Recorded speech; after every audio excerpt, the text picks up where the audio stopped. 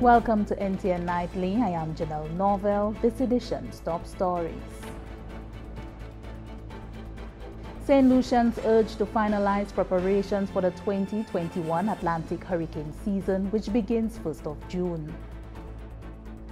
The SLHTA says amendments to the COVID-19 protocols will have a positive economic impact on thousands of displaced Saint Lucians. And more than a dozen students and teachers earn the right to read. Saint Lucians have been called upon to finalize preparations for the 2021 Atlantic hurricane season. Tuesday, 1st June marks the official start to the hurricane season. However, the region did see the formation of Tropical Storm Anna on the 22nd of May. Anna, a subtropical cyclone, was short-lived and posed no threat to life nor property. Director of the St. Lucia Met Services, Andre Joye, says this hurricane season will be above normal. He says this is the 6th consecutive year that forecasters are predicting above normal activity. The Colorado State University, in their April 2021 forecast, anticipate that there will be 17 named storms, of which 8 will develop into hurricanes, with 4 attaining major hurricane status. NOAA, the National Oceanic and Atmospheric Agency, predicts a 70% probability of above normal cyclone activity this year. They are expecting the formation of 13 to 20 named storms, of which 6 to 10 will become hurricanes, including 3 to 5 major hurricanes. The tropical storm risk out of the United Kingdom has predictions for 18 named storms, 9 of which will attain hurricane strength, and 4 of them will become major hurricanes.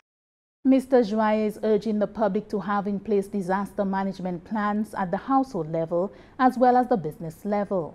While St. Lucia traditionally experiences heightened cyclone activity between the months of September to November, Mr. Joye reminds that rain events can occur at any time. We encourage you to consistently follow regional weather developments and to pay particular attention to local weather reports, advisories, and bulletins issued by the Saint Lucia Met Services. The National Emergency Management Organization, NEMO, will also be issuing important directives and information which you are strongly advised to heed. Pre-season rainfall over Saint Lucia this year has generally been near normal, and this trend is likely to continue into July. Rainfall thereafter is expected to be normal to above normal. In spite of this prediction, note that heavy rainfall episodes are an expected feature of our rainy season, and the occurrence of flooding and landslides remain a major concern. The hurricane season officially ends November 30. Prime Minister the Honorable Alan Shastney on Friday, 28th May 2021, announced that Cabinet, on the advice of the Chief Medical Officer, had approved amendments to the COVID-19 prevention and control regulations effective 31st May 2021 to 30th June 2021. Among the adjusted measures is the lifting of quarantine for returning nationals and visitors who present a negative PCR test and are fully vaccinated. However, random testing will be done at all arrival points. Notwithstanding the relaxation of measures, Honorable Shastney said St. Lucia is still at a critical point in relation to the COVID-19 pandemic. And as such, government anticipates the risks involved and will continue to strengthen the public health system. The Prime Minister also emphasized the need for St. Lucians to get vaccinated against COVID-19. Vaccination, he noted, reduces the risk of severe illness and transmission. Nevertheless, everyone, including fully vaccinated persons, must continue to wear their mask, social distance, and sanitize. It is even more important that everybody in our communities continues to adhere to the current set of protocols. But at the same time, we're hoping that many more St. Lucians are going to be encouraged now that they're seeing the number of people who have been vaccinated globally, and even here in St. Lucia, over 27,000 people have already been vaccinated. Over 18,000 people have already received their second dose, to encourage many more St. Lucians to become vaccinated. Having a large percentage of the population fully vaccinated, Honorable Shastney added, will enable the country to fully open its economy. St. Lucia, many St. Lucians have suffered because of COVID-19. And while the government has done everything we can to mitigate against the fallout, it was impossible to eliminate it. So today's announcement allows many of those small businesses that have been affected, the car rental businesses, small guest houses, Airbnb, bars and restaurants, to reopen. But we need to do this safely, because as quickly as we've opened up our economy, if in fact we see an increase in cases, as you know, it would cause the government to have to reverse some of our protocols again. So we're all in this together. We can do this. We must do this. And I'm asking you one more time, all of us, despite some of the hesitation that we have, in order to move on and get back to some level of normalcy, to give many Saint Lucians the opportunity to take care of themselves and their families, please get vaccinated. 46,771 Saint Lucians have received the AstraZeneca vaccine. 28,118 individuals have received the first dose of the vaccine, and 18,653 individuals have received the second dose. And the national vaccination drive continues this week. The sites are as follows: Tuesday, June 1, Darren Sammy Cricket Grounds and Philip Masley Grounds. Wednesday, June 2, VG Sports Complex and Denry Mothers Preschool. Friday, June 4, Darren Sammy Cricket Grounds, Jack Bell Wellness Center and VG Sports Complex. Meanwhile, the St. Lucia Hospitality and Tourism Association, SLHTA, has welcomed the amendments to the COVID-19 protocols. The SLHTA believes these amendments will have a positive economic impact on the lives of the thousands of people who have been displaced within the sector since the COVID-19 pandemic began last year. The SLHTA recognizes that these amendments to the protocols are critical as they convey excellent news to small and medium enterprises, which can now come back on the stream after suffering a tremendous economic blow. While the science is informing the decisions, the SLHTA maintains that all nationals have a responsibility to ensure compliance with the safety protocols and avail themselves of the vaccines. The SLHTA also indicated that it appreciated the quality of engagement between the association and the various government agencies that predated these amendments. President Paul Collymore says relaxing the protocols positions the island to benefit from the windfall of opportunities as the global economy gradually reopens and further reduce the high unemployment caused by COVID-19. Still with COVID-19 developments, this time assistance for impacted individuals under the UN Women and Gender COVID-19 Response Subvention Project. Under the NGender, Enabling Gender-Responsive Disaster Recovery, Climate and Environmental Resilience in the Caribbean project, Global Affairs Canada has repurposed funds to support a COVID-19 response through UN Women Multi-Country Office in the form of small grants for the tourism and agricultural sectors. Persons in these sectors have been negatively affected by the COVID-19 pandemic, and the funds will be offered as a source of relief. This aligns with the NGender project's mandate as it seeks to further integrate gender equality and human rights-based approaches into disaster risk reduction, climate change adaptation, environmental management frameworks and interventions, as well as identifying and addressing some of the gaps to ensure equal access to disaster risk reduction, climate change and environment solutions for men, women, boys and girls in 9 countries, including St. Lucia. Jani Joseph is the Director of Gender Relations in the Ministry of Education, Innovation, Gender Relations and Sustainable Development. None of us, especially those of us whose incomes were not impacted by the pandemic, can fully comprehend what the women whose livelihoods were lost to the COVID pandemic are really experiencing. This initiative only provides a small response to a very deep problem. We know that, but we are very grateful to UN Women for their support in this initiative and their support generally to us in St. Lucia. We are grateful to the project management unit of the NGender project for their unwavering support. But we are eternally grateful to the Government of Canada for their support at this, our lowest point. We hope that this small gesture of support, of which you will hear more about during the ceremony, will go a long way towards providing relief to the 110 recipients in this most challenging time.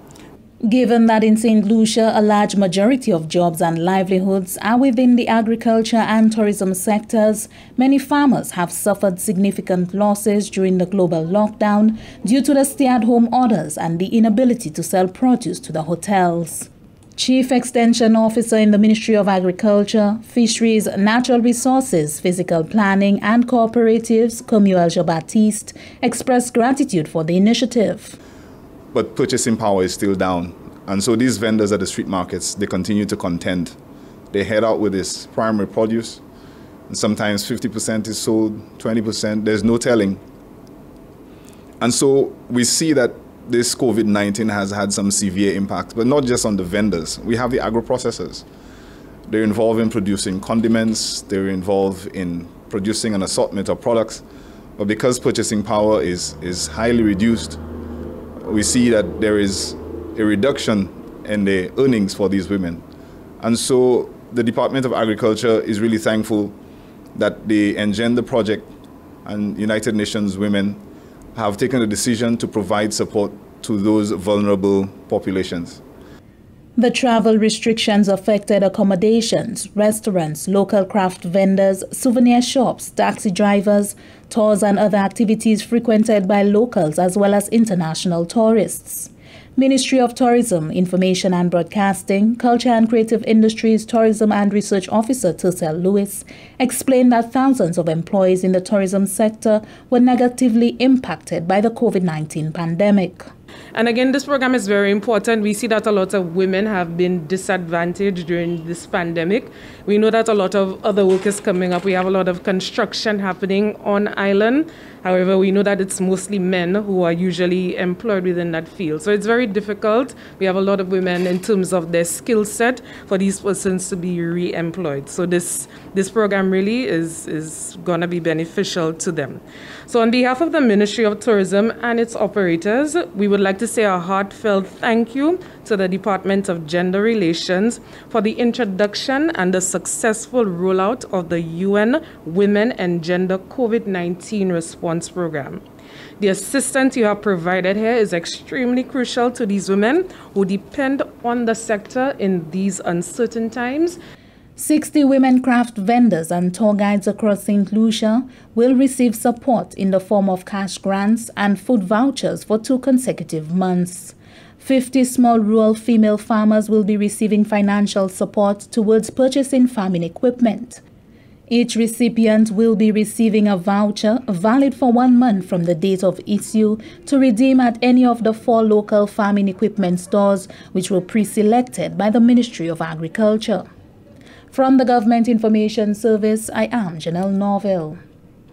The thrust to inculcate a culture and love for reading amongst the nation's students received a shot in the arm with the publication of writings by students and teachers as part of the OECS USAID Early Learners Program's Right to Read initiative. Hamadi Mark has that story. The OECS USAID Early Learners Program celebrated a significant accomplishment with the culmination of the Right to Read program.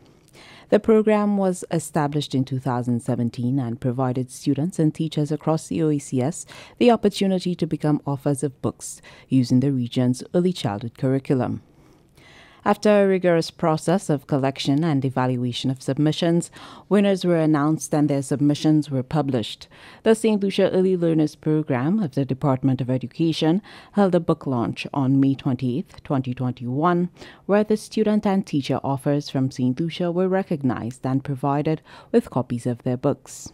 Angel Caglin, the Curriculum Officer of English at CAMDU, says, "This is the beginning of localizing the literature used in schools." Really, we want to look at this as a first step to having more locally authored texts in the classroom, in our classroom libraries, in our school libraries, and in our instructional curriculum.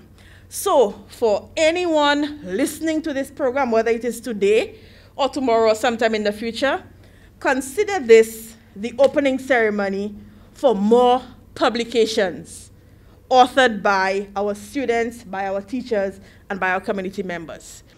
18 books were displayed, written by 19 students and teachers. The books were published by Caribbean Reads and covered a variety of genres.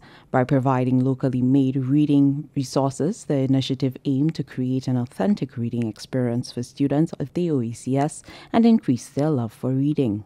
Rafa Gordon is the education specialist in the Education Development Management Unit of the OECS. We recognize that we're putting so much emphasis on buying books from the outside to have children to read. And I know from being a former teacher and working with the Ministry of Education, working with teachers directly, that we have so much talent out there.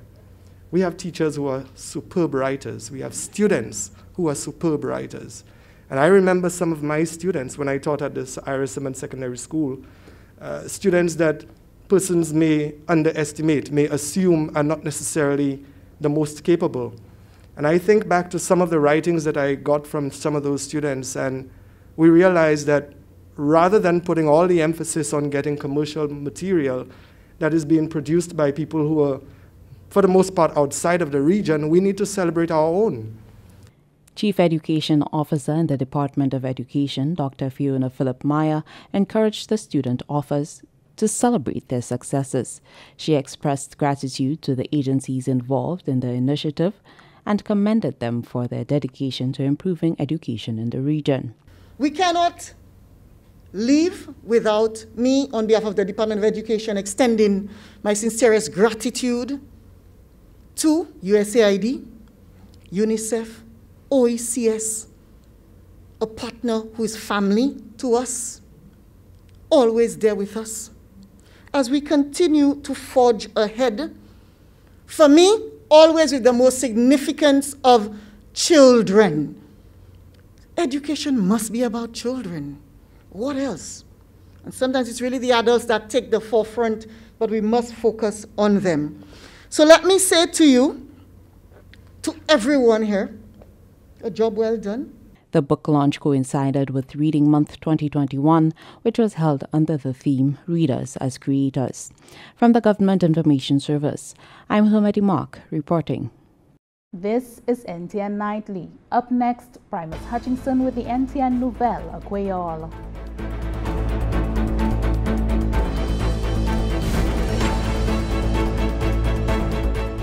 Point précaution. Ek fait tout ça ou ni pour fait pour sauver de l'eau. Laver bagay sale à dans un bassin de l'eau, pas quitter de l'eau à couille. Aussi, pas quitter de l'eau à couille, l'air ou ka tirer panne. Si toilet bowl ou ka coller, ou ni pour mettre ten en di de bac la. Toilet bowl la ka couler si ou ka wè couler à de bowl la avant ou flush li. Un toilet bowl qui ka couler ka gaspiller un chay glo. Servi un bon pito en rose pour laver motoka. Lè ou ka laver had, servi de l'eau wè pour rouser fleur. Lè ou sauver de l'eau, ou ka baisser manière, ou ka servi tepe en man. Sauver de l'eau toute lè ou ni en chance. Ek changer toute de l'eau est pontant. Ça c'est en commission Rod Wasco. Welcome back. We join Primus Hutchinson for the NTN Nouvelle à Creole. Merci autant, Janelle. Monsieur, Madame, département qui est responsabilité pour information à gouvernement Saint Lucie. Ça c'est GIS, c'est depuis télévision nationale pays NTN, qui a présenté une nouvelle à Creole, présenté Primus Hutchinson. Gouvernement Saint Lucie, j'ai approuvé cet amendement, changement qui a gouverné de façon pour régler, empêcher et contrôler la maladie corona à pays. Commencé depuis le 30 à mois de mai pour le 31 à mois de juin l'année 2021, Saint Lucie a continué pour renforcer le programme de la vaccine et aussi après un pile de délibération à sous recommandation qui sortit par cette qui est responsable pour guider l'opération des affaires Covid à cette Lucie, ça nous connaît comme Command Center, avec le ministre des cabinets de gouvernement cette Lucie. Je suis d'accord pour faire certains rangements pour ces protocoles là, pour faire possible pour les gens qui ont trouvé toutes les doses de la vaccine, pour trouver plus les champs libres après ça. Mais le public là, nous pour comprendre suivre tous ces principes pour cette public, conserver masse à suffragé à public, distance sociale, laver la main, sanitize, parce que ça peut pas changer. Et affaire conflit, c'est même qu'on avance, ça c'est 9 heures pour 4 heures, le bon matin. En ce changement de ça là, il y a un monde qui a une licence pour vendre liqueur, ça veut dire diverses boissons, peut permettre à une personne pour entrer et boire entre ces temps de 11 heures du matin pour juste 8 heures soir. Activité sport en façon compétition peut faite à des facilités qui a bon contrôle et puis le public là ça assisté mais ça n'est pas fait seulement à condition côté tout ce monde qui là pour assister à l'activité j'ai trouvé dose la vaccine toute activité sport et l'autre activité publique qui ne peut trouver ça ne peut trouver approuvé par le ministère de la Santé. Les citoyens ici et les étrangers qui ont retourné à pays qui n'ont un test PCR qui est négatif et que j'ai trouvé toute dose de la vaccine, pas qu'il n'y ait besoin pour entrer en quarantaine. Le ministère de la Santé a aussi fait assurer que les gens qui ont débattu trouvé tester. Malgré ça, le chef officier médical n'a pas pouvoir pour placer n'importe quel étranger qui a visité en quarantaine pour protéger la santé publique à cette ici. Pièce activité sociale qui a plus que 50 personnes qui ont trouvé permission après autorisation du ministère de la Santé. Le gouvernement de cette n'y a pas que ce changement là qui a fait possible pour ces divers secteurs qui étaient trouvés affectés sévèrement par Corona pour commencer l'opération encore et aussi agrandir à ce service. Pendant que le pays a continué pour veiller façon que la maladie a manger et pour tout le monde pour toute précaution qui est nécessaire pour protéger la famille, examiner pour réduire la capacité maladie corona pour passer manger. Le ministère de la Santé a informé le public là en cette ci que continuation du programme de la vaccine a commencé le 31 en mois de mai 2021 et a en service pour juste vendredi le 4e en mois de juin 2021. Le programme de la vaccine c'est pour le public là généralement commencer en l'âge 18 ans et plus haut, en plus haut l'âge. Ça c'est pour trouver la première dose là et aussi yo qui prend deuxième dose là. Yo commandé pour les individus qui recevoir deuxième dose de la vaccine pour marcher et puis 4 la vaccine qui nous la tébayo les première dose là. Les peuples ni pour marcher aussi et puis 4 ID national pour faciliter le service de registration et qui est nécessaire aussi pour marcher et puis yon petit manger léger avec de l'eau comme yo peni pour aspect pour un petit temps pour trouver vacciné. C'est ça pour la vaccine qui est ouvert depuis 9 h du matin pour jusqu'à 4 h après-midi. Les peuples qui ont trouvé encouragement pour servir aussi ces cliniques au Lyon ici qui ont trouvé la première dose là et aussi la deuxième dose de la vaccine. Commencé depuis lundi le 31 mois de mai pour juste vendredi le 4e mois de juin 2021. Lundi, ça là, qui est lundi là, c'était à l'hôpital Sophia avec facilité sport à la vigie. Mardi, c'est le 1er juin, ça a Darren Summer Cricket Grounds, et ça c'est un beau séjour, Gozile, et Philippe Mansler Grounds à Vieux-Fort. Mercredi, le 2e juin, il y a une facilité sport à la vigie avec Mother's Preschool à Denry. Vendredi, le 4e juin, il y a un Darren Summer Cricket Grounds avec un wellness center là à Jackmel et aussi facilité sport à la VG. Compagnie de l'eau cette ici, ça c'est Wasco. J'ai commencé pour placer tuyau en fer 300 pieds longés à sous pont Bonterre pour arriver à Gap 10. Compagnie de l'eau Wasco en collaboration et puis gouvernement cette ici, j'ai commencé une initiative ça là. Ça c'est réhabilitation en ligne tuyau sorti à sous pont au choc pour entrer au Cap. Pour ça là qui adressé ces places là qui plus vulnérables afin qui plus sensible quoi. Côté yo j'ai estimé plus qui 2 pour 3 millions de gallons de l'eau qu'a perdu par jour. Par conséquent, Wasco j'ai commencé à établir à peu près 300 pieds longs de tuyaux en fait sorti à ce pont Bonterre pour Gap Manjiro Gozile pour replacer ces vieux tuyaux 14 pouces qui j'ai service passé en musique.